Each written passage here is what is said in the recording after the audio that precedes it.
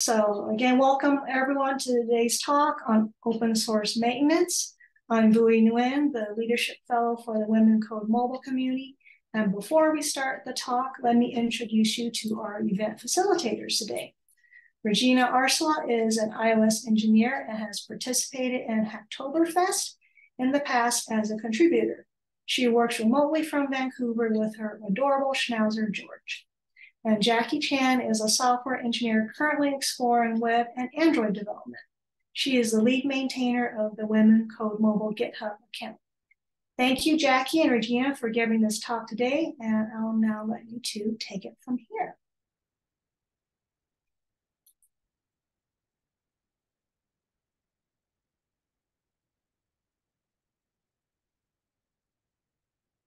Okay, can you see my screen? Yes. Okay. Can. Cool. Yeah, let's start. We're going to start with the purpose of our talk. It's to gain a better understanding of maintaining open source projects. And our intended audience are maintainers from Women Who Code Mobile, who are interested in the future coding projects we have lined up, which are iOS, Android, and a game, and anyone else who wants to further their understanding on how to maintain a project. Okay, next slide. Okay, and here's our agenda. So we'll start off by defining what is open source maintenance and our general best practices, how to set up or how the Women Who Code Mobile GitHub is set up, our roles and expectations, our maintainer workflow, and finally, how our repo is organized. Okay, yeah, I'll pass it to Jackie for this slide. Okay, thank you. So to ensure we're on the same page to start off with, so an open source project is code that's freely available for anyone to use, modify, or distribute. The code is typically available on public repositories like GitLab, or in our case with the Women Who Code Mobile track, it's GitHub. So open source projects may have one or more contributors and typically have a maintainer or a core team of maintainers responsible for managing contributions. And tasks that a maintainer is responsible for can include like deciding on the project's direction, which can be as broad as what do we want to make, an iOS or an Android app, or like do we want to make like a to-do app, or do we want to make a shopping app? Or it can be more specific, like what exact feature do we want added or changed, like wanting the color of a button to be blue instead of green, which is very important sometimes. These types of decisions will usually fall upon like the maintainers, and open source maintenance will also include like reviewing code contributions, and determining which portions of source code goes into a release or build to ensure code functionality and quality as the project's being developed. And it also includes managing and monitoring the community of your specific open source projects. There are usually many people and many moving parts involved with the project. And like only with like organized collaboration and a clear workflow can a project really thrive and flourish, particularly because it's a lot of times like a volunteer basis for open source maintenance. So maybe next slide. So general best practices when it comes to more like the social or community side of the project can include like writing down your project's like vision, as well as communicating expectations from the beginning so that everyone has a clear understanding of how to move forward as a team. Most of the communication when it comes to like open source projects are usually completed async or like not face-to-face or live. So communication can get lost if it's not written explicitly of like, you know, what you want. Usually and it's usually available in like the project repos, like readme file. Otherwise, like, you know, both maintainers and contributors can get lost or lose focus. To further optimize for focus and prioritization of like moving the project forward, it's also a best practice to learn how to say no while keeping the conversation friendly and kind. Sometimes maintainers will have to say no to like merging a code contribution, or because it's like not up to standard, or meeting like, you know, or maybe like needing to say no with a feature idea because, you know, there are more pertinent issues at hand that maybe the contributor might not see or might not understand because they might not see the whole picture just yet. For me, I personally like to delineate that I'm not necessarily saying no to like you, the person that's in front of me, but the idea of like like, you know, of what we're talking about in the interest of like the entire project and what's best for the project. So that's what helps me at least, you know, sometimes. As mentioned, open source projects are typically on like a volunteer basis, and so it's important for like a healthy project to like attract helpful to attract helpful contributors by spreading the word about the project. So attracting helpful contributors can include like shout outs like those in our Women Who Code like mobile track, like which is like on our Applaud Slack channel, or spreading the word through like social media or Q&A platforms like Stack Overflow or Reddit. And then the next slide, please. Thank you. Other general best practices that's more on like the technical side of the project can include like, you know, addressing issues in a timely manner. Otherwise, no one will show interest in contributing to an open source project if it doesn't address potential bugs, security issues, or feature additions, or even like use the open source project that, you know, everyone's working so hard for. Another thing that, you know, that's a best practice would be adopting a test-driven like development approach that will help with finding issues like easier and quicker so we can address them faster. And in line with testing often, regularly monitoring and evaluating the system performance will also help the project continue to succeed.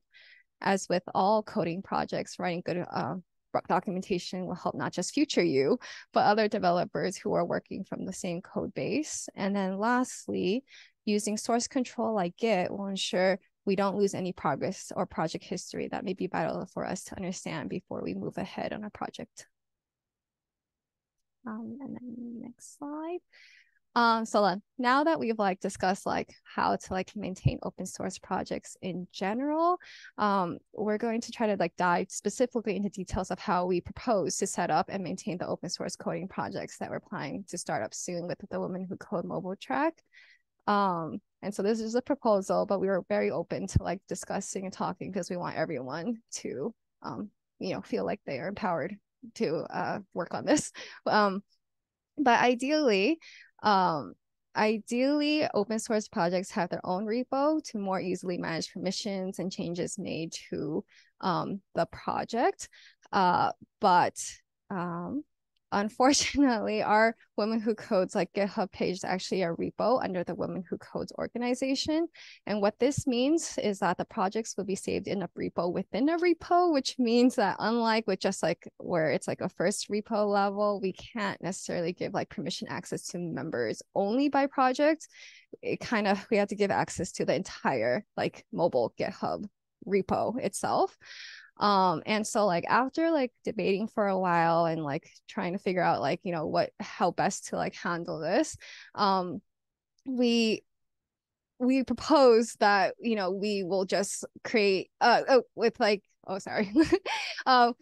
we propose like, you know, we were wondering what to do because like we were wondering whether, you know, should we go and like separate, like have a whole separate like GitHub profile where only the coding projects themselves will be there, except there's a very big con of it not being directly associated with our own mobile track GitHub page. Or do we go and like have it where it's a repo under a repo, and with, you know, the very like, you know, big advantage that it is within our own like GitHub. And we have decided that it like would make more sense to continue to have it under our own, but have everyone be more careful when working. And so, you know, we can still like talk and like, you know, it's not like final decide or anything like that, but we, after thinking about it, this is what we thought would like make a lot more sense if we just have it under our own, but you know, everyone's just more careful, and we'll like delineate exactly how we would be more careful. So what this would mean for us would be that everyone would fork the Women Who Code mobile repo in its entirety, which isn't as optimal because then you'll have other content on your repo that you don't necessarily need on your local computer. But then all the projects stay within our GitHub, and that way, you know, mobile members will be able to like look at other like, you know, our resources and be able to like funnel into and use our GitHub more, which is fantastic. And so then we've outlined what workflow that we propose would be best, but of course we're happy to discuss further. And then this is just what we thought would be helpful. And then next. And so this is just like a GitHub screenshot of our Women Who Code Mobile. We'll link like, you know, the actual, if you're not familiar with the GitHub, with our GitHub page or repo, we'll link it in our resources slide. That's like later in the presentation, but here's just like a quick screenshot. And you'll see at the very top that it's we are a repo under the Women Who Code organization.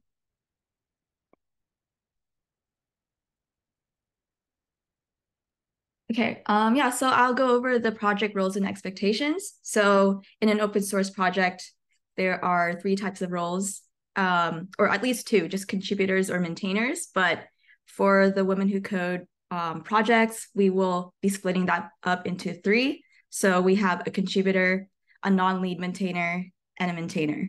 So, and they're organized by increasing levels of repo access, and we'll go into that in the next couple of slides. Yeah, so contributors, some role expectations that we have for contributors to Women Who Code Mobile. They'll be working on features or resolve issues by opening a pull request, or also known as a PR. Ask questions by either leaving comments under the original GitHub issue or pinging maintainers on relevant Slack channels. So again, that's relevant to the Women Who Code projects that we'll have coming up in the future. Hopefully everyone will be interested and join Women Who Code. And then another thing that they should do is tag the PR with project name labels. Since we have an iOS, Android, and a game project, it'd be better for organization purposes to have them labeled so the correct maintainers can review the project. And ideally, they'll wait up to around 1 week for their changes to be merged by maintainers. And then the second role that we have are non-lead maintainers. So we'll have 1 or more per project, and we call these, or we can consider these, the first pass PR reviewers. So their role expectations include answering contributor questions, and we're aiming for a 1 to 2 day turnaround. So like Jackie said in like earlier with best practices, responding in a timely manner as a contributor, and providing feedback or requests for changes on a PR, following up with them when appropriate, organizing reviews amongst themselves. Again, using that project label filter that I mentioned earlier, and taking about 4 to 5 business days to review a single PR, and finally tagging the lead maintainers when they feel that the PR is merge ready. And then lastly, we have something called lead maintainers. So we plan to have 2 per project, and you can consider them the final pass PR reviewers.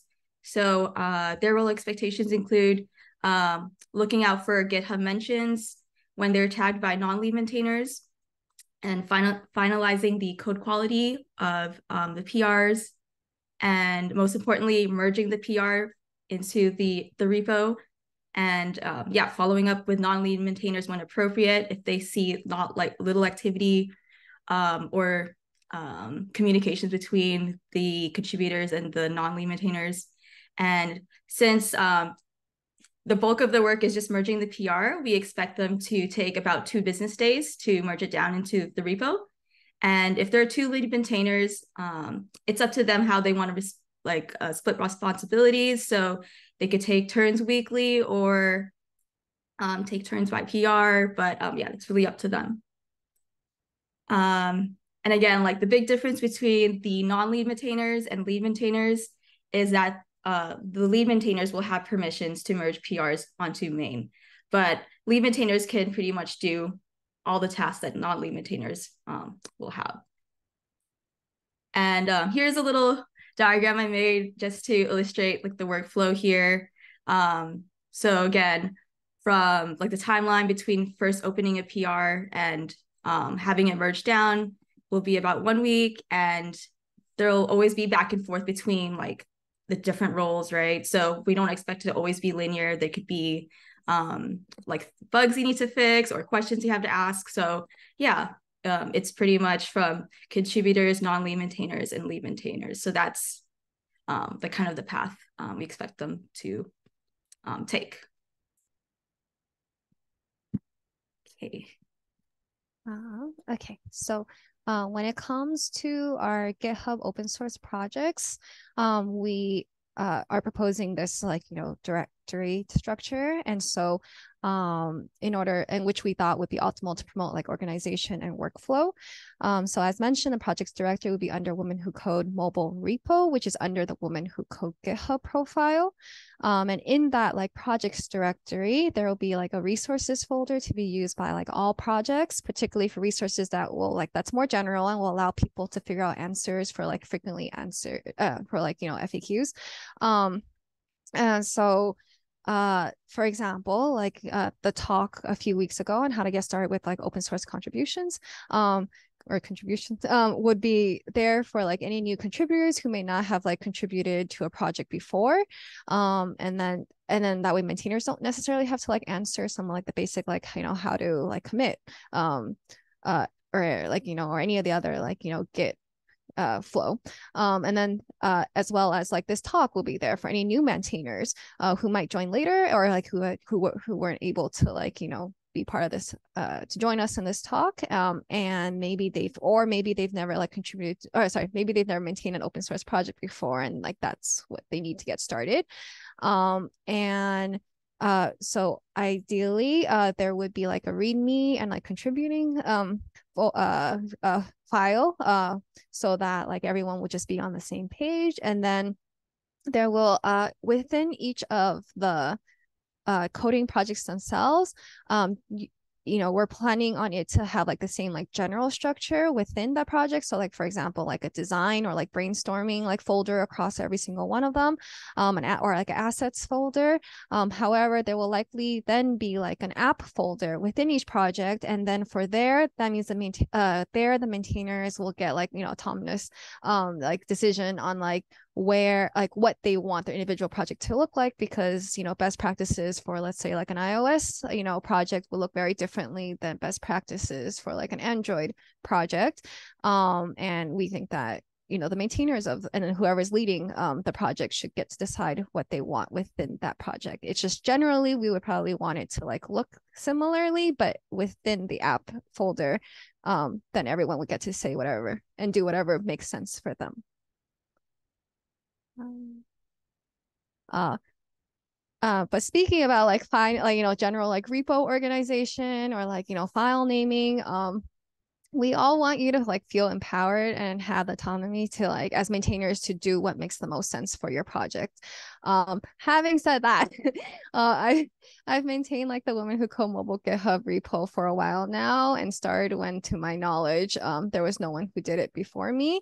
And as you can imagine, when there's no one overlooking the projects, I've seen some things and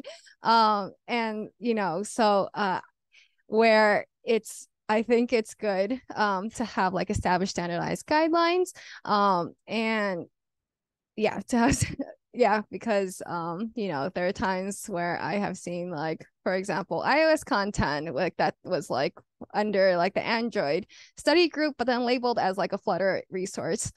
So things like that, we usually have to go in and fix. And so usually standardization or guidelines of some sort would help with that. And it's just less work for everyone. So and I say this with me myself, sometimes just writing things within my own desktop of in a rush and not labeling things correctly as they could. But while that works individually okay enough, at scale, that's it doesn't usually work at scale as effectively.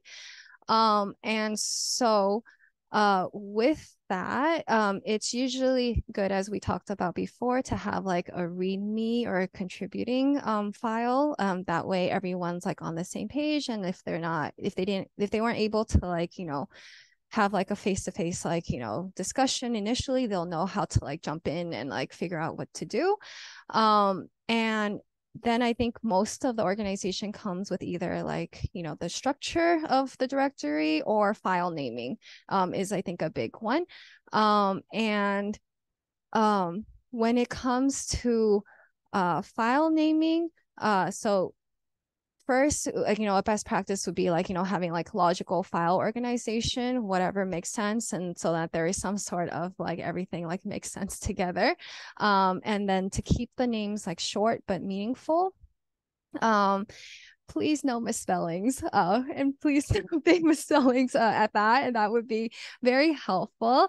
And then to make use of like consistent like relevant like elements, which will go and like organize that. And then like avoid special characters and spaces. Usually like pick some sort of like some sort of like naming style that makes the most sense for your project, and then obviously then like document and share the naming conventions.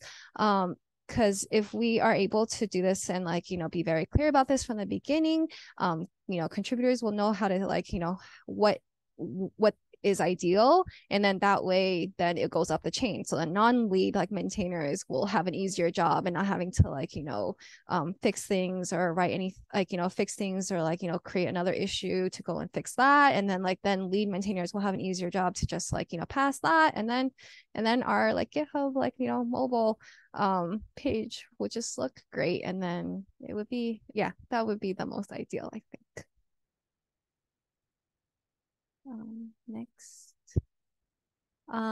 Does anyone have any questions or thoughts? First of all, I want to say thank you so much, Jackie and Regina, for giving this presentation. They've worked so hard putting together this initial process for because our plan is to have some open source projects for Women Code Mobile going to the new year. And it's always hard, being the ones to come up with that initial process. It's a lot of work. So thank you so much for doing that. So huge applaud to both of you. So yeah, what questions do people have about, the whole open source maintenance or about this process? Yeah, and if, feel free to type in the chat, or if you want to speak, to request to be unmuted, feel free to raise your hand and I'll mute you. Yeah, I'd love to hear all of your thoughts.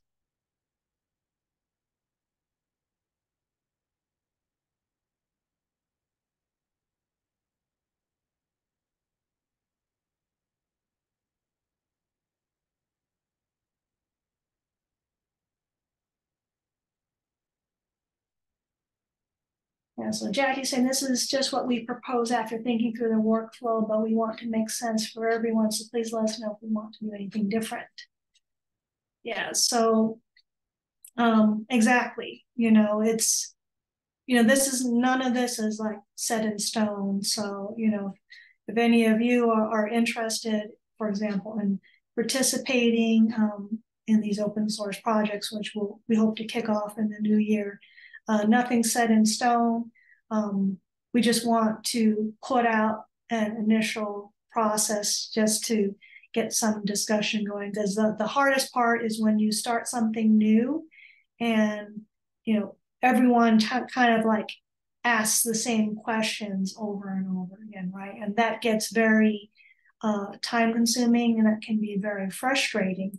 So we're trying to like cut down on that by saying, this is what we think initially as our structure, as our guideline, and then we can work on that. So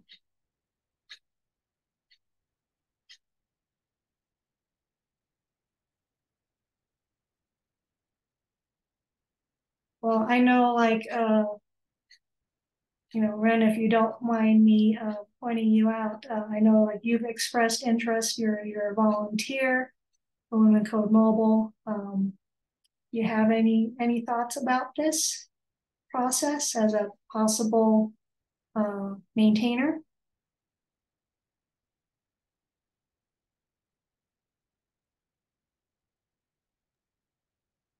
If you're there. All right, well, we'll get back to you. If not, Michaela has a question, it looks like. Yes. It looks like when a PR is being reviewed in GitHub, how could a contributor see the difference between a non-lead maintainer and a lead maintainer? That's a good question. I think it makes sense to write that in the README or the contributing markdown file. Just to like, yeah, outline like the roles at least for the maintainers. So they will definitely have to see that before they contribute to the project, right? So we can tag their usernames in that markdown file. Does that make sense? Unless you have a different idea too, we could also and I think she's talking more about like specifically when the PR is being reviewed too. So I think that's like one of the starts, which is like, you know, it gets like explicitly written in the contributing markdown file. But when it's being reviewed, we were thinking that it would make the most sense of probably having like labels and like, or like you can actually like label it on the issue itself and then probably just like switch it if we're able to, or even just like a quick ping probably to the other person. It's like definitely not ideal, and this wouldn't be like the way we like, you know, would ultimately you know, have it, but we're working with what we have, and we think that that might make the most sense for now. But maybe with time, either unless someone has like a better suggestion, or maybe with time we'll like probably like flush through it and like make everything will make more sense as we figure things out together. I think if I may add something to that, in terms of this workflow that you know we have proposed, does it really make much of a difference if the person reviewing your PR is a maintainer or a lead maintainer? Because I think in terms of that, I think it doesn't really matter, right? Because as a contributor, you're just going to work with whoever was assigned to review your PR. I mean, I don't know. Like, yeah, and then when Regina and I were like figuring out the workflow, we were thinking it would make sense where like, you know, it's a contributor the contributor would like, you know, contribute, and then after that it would then be like the non-lead maintainers, and that's like a group where like anyone could like, or like anyone that like, you know, that can most quickest, or you know, maybe we even tag a person specifically so that like there's someone looking out for it for sure. And then after that, then at that point the lead maintainers would then be tagged specifically, and we kind of have like an on-call like lead maintainer, and then that way it will just you know, the project will like in the project or the issue itself will just kind of like move forward. Otherwise I think what would end up happening is it might like just end up kind of like static and not, you know, no one's like actively working on it. so I think part of the workflow would be figuring out how to assign which maintainers are going to review which PRs, right? To make sure things don't fall through the cracks, right? I don't know if that was addressed, but you know, just something to consider. Definitely like leaving a paper trail on the PR itself. So once like a non-lead maintainer reviewed it, they could assign the lead maintainer next. Mm-hmm. So the contributor could see, oh, who's on my like who's reviewing, or who's like waiting to review my PR. But again, that's like under assumption that they know who's a non-lead and who's a lead. But that's a good point, Michaela. Mm-hmm. We have a couple more questions, which I think is fantastic. So let's make sure we go through them. So Ren asked, I'm wondering how you all have kept track of posting timelines. Is 1 week a rough estimate? Yes, it's just it's like a rough estimate that we hope would, you know, would be what ends up happening as often as possible. I mean, as time goes on, we'll see whether that's like, you know, we'll know as we work through it whether that's reasonable or not. But we thought through it in that, like, you know, with an issue, you know, first the issue will like pop up, and then you know, and after the contributor had time to like, you know, then like, you know, do a PR, that it would make sense that, approximately like 5 days is when the non-lead maintainer can have a look, and hopefully it won't be that won't be too like, time restrictive of estimate. And then we thought that at that point, after like the non-lead maintainer would have already made a pass, then the lead maintainer, it shouldn't take too long for them to just look over it and be like, okay, this makes sense. This, we can just like merge this. Because we were hoping this, or we would think about this because like in the past, and I'm sure like, in some of the projects maybe that you've worked on, sometimes like, PRs don't get looked at for like 3 weeks or 4 weeks. And at that point, the project just kind of stalemates a little bit. So that's what we thought would make sense. But if there are any concerns or feedback, like let us know. And then also, I figure that as time goes on, we'll see whether maybe it'll be quicker, or maybe it'll be like, maybe that's too big of a time frame, or maybe it's too little of a time frame and we need to expand it. But we're definitely flexible of like what works best for everyone. So Ren, does that answer your question? I've also allowed you to unmute if you wanted to. Okay, so that sounds good. All right, cool. All right, next question. Let's see, Michaela is asking, I think it helps a contributor to know what step in the process they may be in for how close they are to their PR being merged. Okay, and then Jackie said that's a really great idea. And another comment from Michaela, you could use a code owner's file to automatically assign the non-lead maintainers for the first pass, and then once they're satisfied, they would then be responsible for tagging the lead maintainer. Okay, yep, that's exactly what I just thought. Okay, do you have any additional comments about that?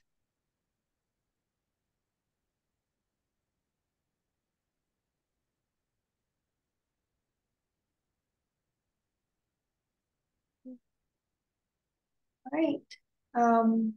Any more questions, or folks? We have plenty of time, so we can give it a couple minutes if people have any more questions or comments. Or there's also like we can talk a little bit about the resources too, and then maybe some people would think of questions in between. Oh, that's a great idea. So here are like, our like resources that we came up with, where so the first one is a link to our like GitHub page. If you ever like, maybe have time, it would be great to like look over it. There's a lot of resources there that's available for whichever platform that you use, that hopefully is clearly labeled as so it's easy to find. And then there's just some other like links that that talk about best practices or how to like maintain an open source project. I think sometimes contributing to an open source project is very different than like maintaining and helping like organize. Feels very different, and it's there's a lot of articles that talk about how to approach an open source project from that point of view. So yeah. And then we can, we're still open for time with like discussions, but for now we wanted to both say thank you for coming to our talk on a Saturday morning. And I don't know about your time zones, but it's quite early for at least me personally, but I'm sure like, actually I think also in Regina, at least if not everyone else. So we wanted to say thank you. And we would love to like continue connecting with you either through like, the Beacons link for the Women Who Code Mobile. So, that, includes our Slack channel, or or our there's Facebook and Instagram and all that, and then so there's like Regina's like LinkedIn that you can contact her from, or for me you can contact my LinkedIn, either connect with like LinkedIn, or you can email me, and that's good with me too. So thank you.